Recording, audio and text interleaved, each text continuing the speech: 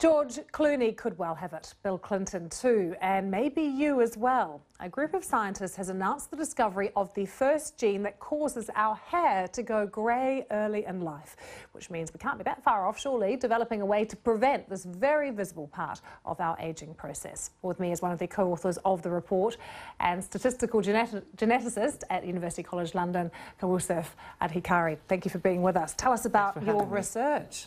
So our research was looking at a group of Latin Americans at 5 different countries of Latin America. So it was a huge collaborative study. And we looked at these people's hair features, we looked at what genetic markers they have. And for each hair feature, we tried to find out which genes are most strongly associated with each of these hair features.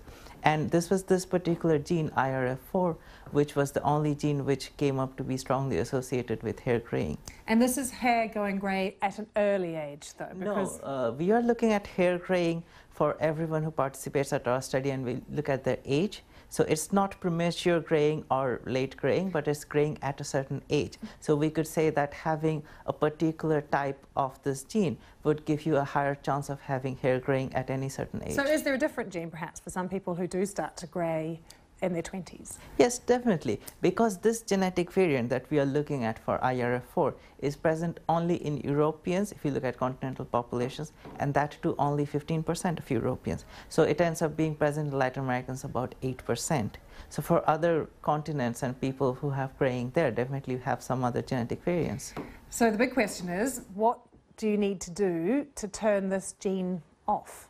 So we don't need to turn this specific gene off, because there are definitely a lot of other genes in tandem working to reduce what is called melanin, which is a naturally occurring pigment in our hair, skin and eyes. So if we can control that pathway by targeting, say, specific proteins through drugs, then that would help us control hair color or even hair graying. Quick question, how far off?